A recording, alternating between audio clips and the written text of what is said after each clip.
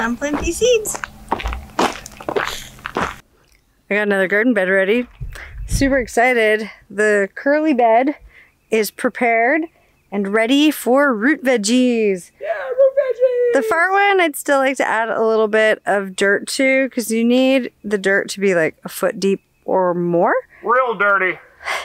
So we're gonna toss some carrots and beets, rutabaga, and maybe some herbs mix in between, and radishes, because I heard they're a good companion plant for parsnips.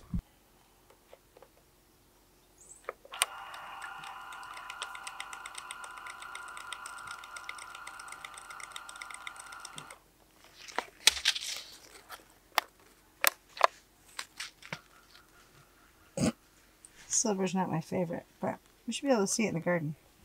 We're kind of late on planting our stuff, but I think summer here is super long and kind of goes forever, so we have that on our side.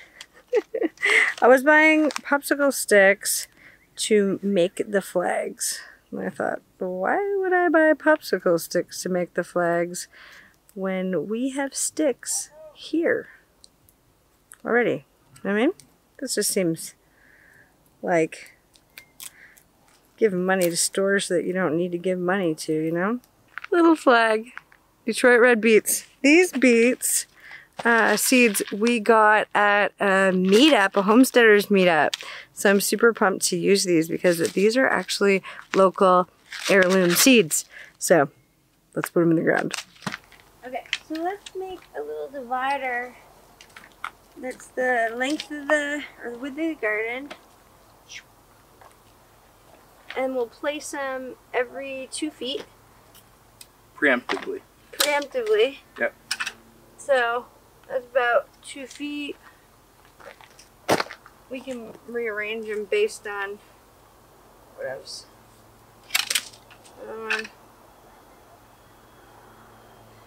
That's probably reasonable. Yeah, I see what you're doing. See what I'm saying? Here, I could bring these to you so you don't have to walk back. Sweet. Oh, just hang on to it.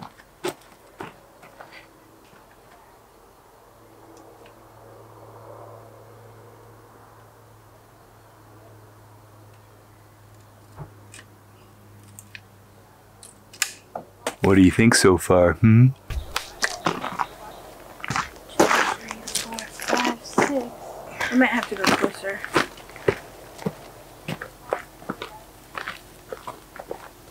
Cut that one in half. Sap on it. Can you go get me another one?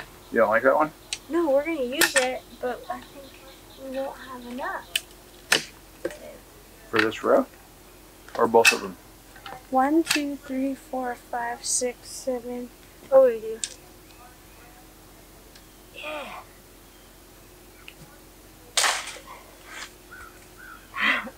I'll pick that up 8 later. and 9. Okay, we can. That was in the stack that I was making to move somewhere else later. Shut up. Okay, what do you think? I think that's perfect spacing. It looks really nice. Is that cute? Yeah. And I like the idea of just throwing a stick down. Because Yeah. I'm not going to move the stick. No. Maybe we can move that one. There we go. There you go. All right, now we're divided. 1, 2, 3, 4, 5, 6, 7, 8. Oh shit. 1, 2, 3, 4, 6, 7, 8. We need one more. We needed that stick. Yep, we need the stick back. The sappy one? Yeah, or another one. We'll use the stick there. Every 4 inches they need to be apart. 3. Is that good? Yeah, that's fine. Maybe a little bit over. Getting lots of. No one's using a ruler here, Erin. Definitely not.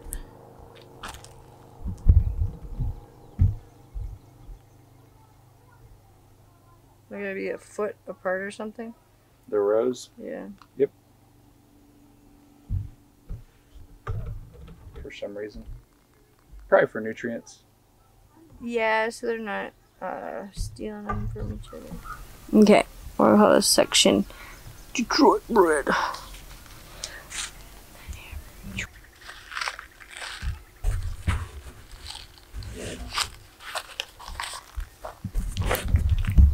We'll do 3 seeds per hole. Sure. Oops.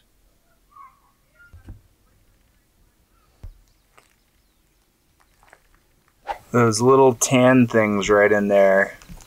I'm trying to point. Those little tan things. That's beet seeds. I know they look like little rocks, but that's what they are. Go to bed, little guys. You're gonna wake up and be a big beet when you grow up. We're gonna enjoy your beet grains also on salads.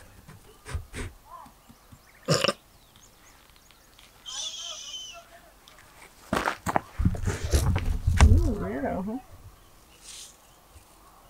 Finally, I cut Brian's hair. Do you like it?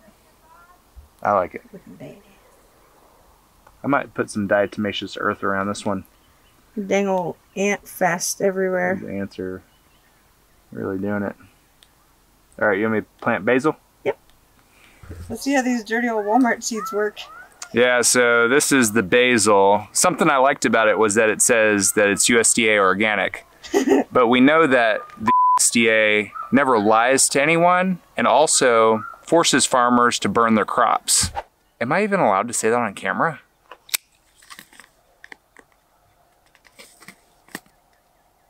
Well, they didn't skimp on the glue on this, at least. They want their seeds to be nice and tight. How do you open these things? It doesn't even feel like there's anything in it. Ah, I found a corner. I found its weakness. There we go. Don't open the whole bottom. How else am I supposed to get these out? Can't you format that hole? Yeah, I could try. I got big fingers. These things have been microscopic, the seeds that I've seen. All right, I'm gonna pry this little hole open and see if I can't get something out. Holy smokes, these things are microscopic. Basil. Basil. Look at these little turkeys. Oh yeah, they're little.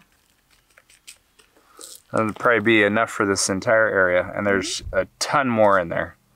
Oh, we thought Walmart ripped us off. Yep. So we're gonna plant these in the side here.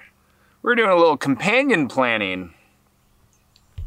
Are these guys good companions? And these guys need to be We don't know. 4 to 8 inches apart. So I'm gonna use my hook'em horns like that. There we go. That's really pretty deep there, Hook'em. There you go.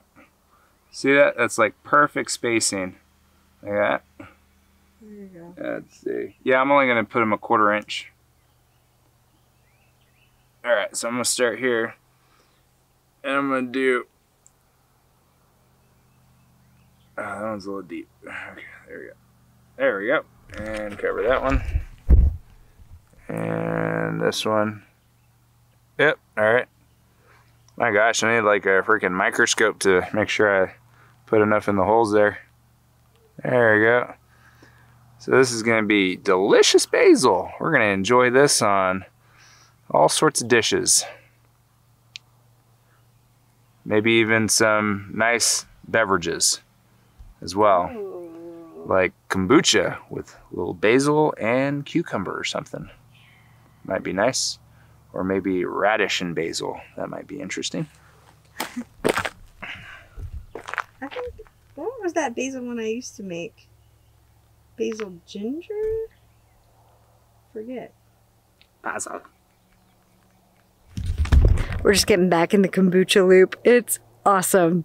Like, so good. Mm-hmm. Better than drinking alcohol. I love it. There's your little romance carrots right here.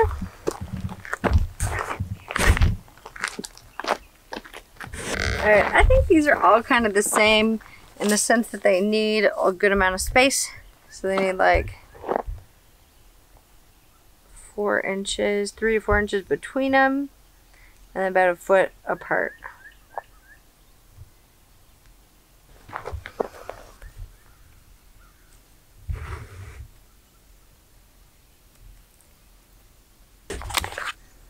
Oh, those are microscopic too. These little romancers. All stuck to the glue.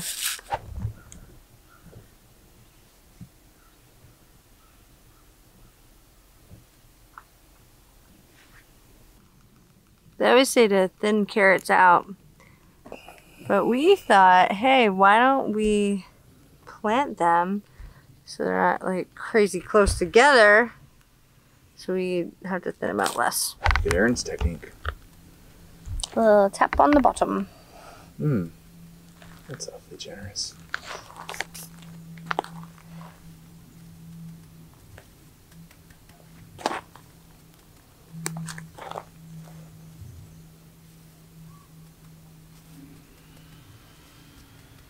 Bye-bye.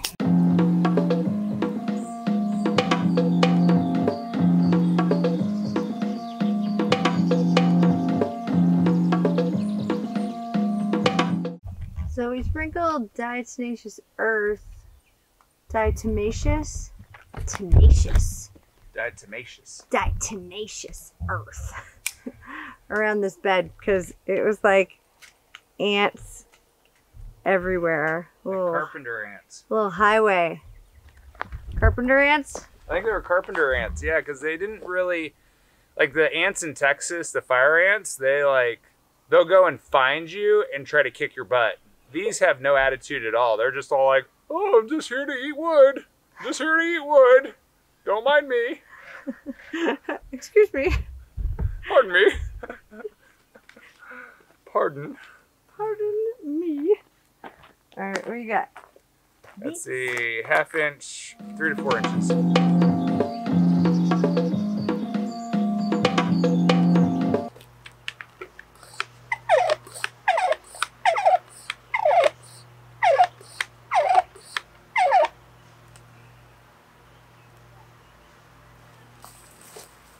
So I mixed up 1 teaspoon of fish emulsion with 1 gallon of water. And this is going to be the first set of fertilizer that we're using on this. I put it in this pressure sprayer. It's never been used for anything but this. Literally, I just filled this up moments ago. And this is its maiden voyage. So far, I'd have to say that it's spraying at a really nice even rate. And I'm liking it so far. Now, fish emulsion, kind of like kelp and seaweed, is an additive that you can add to the gardens. It's something that Native Americans used to use long ago, and even in current times, to add fertilizers and omegas and all sorts of good, yummy stuff that the plants use to grow big and healthy. Yummy! So 1 gallon is supposed to be able to cover about 250 square feet of garden. So you just lightly water it in when planting, and so that's what we're doing. When I need more pressure, I just pressurize. Oops. We're not going to put anything but fertilizers in that thing. We're going to do our best not to use gnarly chemicals, which we understand will probably make our yields lower, yada yada, but maybe not. If you have a balanced environment, bugs and stuff won't be as bad. I don't know. It's all an experiment test, guys. I've been planting herbs along the edges of this garden bed, and now I'm gonna toss in some Swiss chard.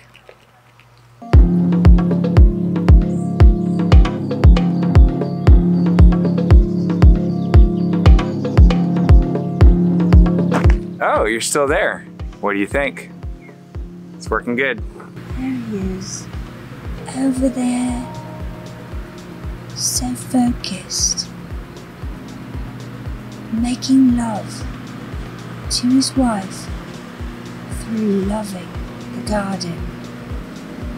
It's a beautiful thing. She recognizes his efforts. She is amused. Fish emulsion.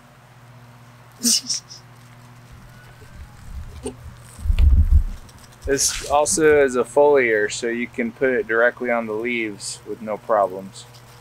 A foliar? Foliar. I'll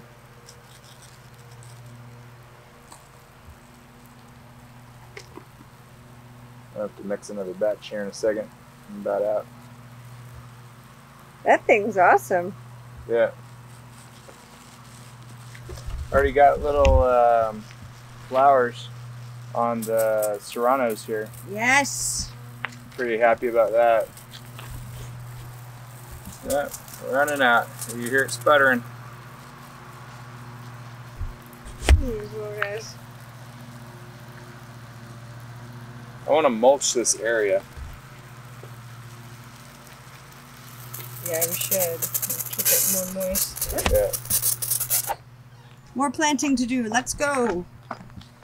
So we've got another garden that we're gonna put in behind these curvy ones, just around here.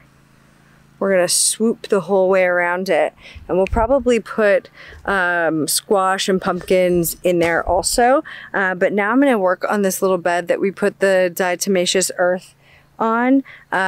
Let's throw some squash in here and just get some food in the ground, and then we can worry about getting more beds made. But yeah, this bed's ready, so let's plant in it. Looks like rain. Smells like rain. It's like super humid, which is kind of nice. Like it's like almost like you can taste the humidity of the air.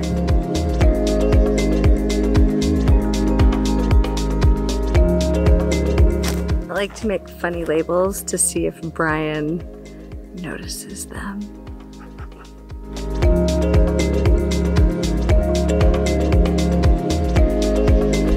Cute, cute, cute. Yeah, cute. He's cute. Yeah. That's a good bed. Yeah, baby. I love this setup. Got about a quarter gallon or so left. Sweet. I gotta go mulch the tomato area now. Cool.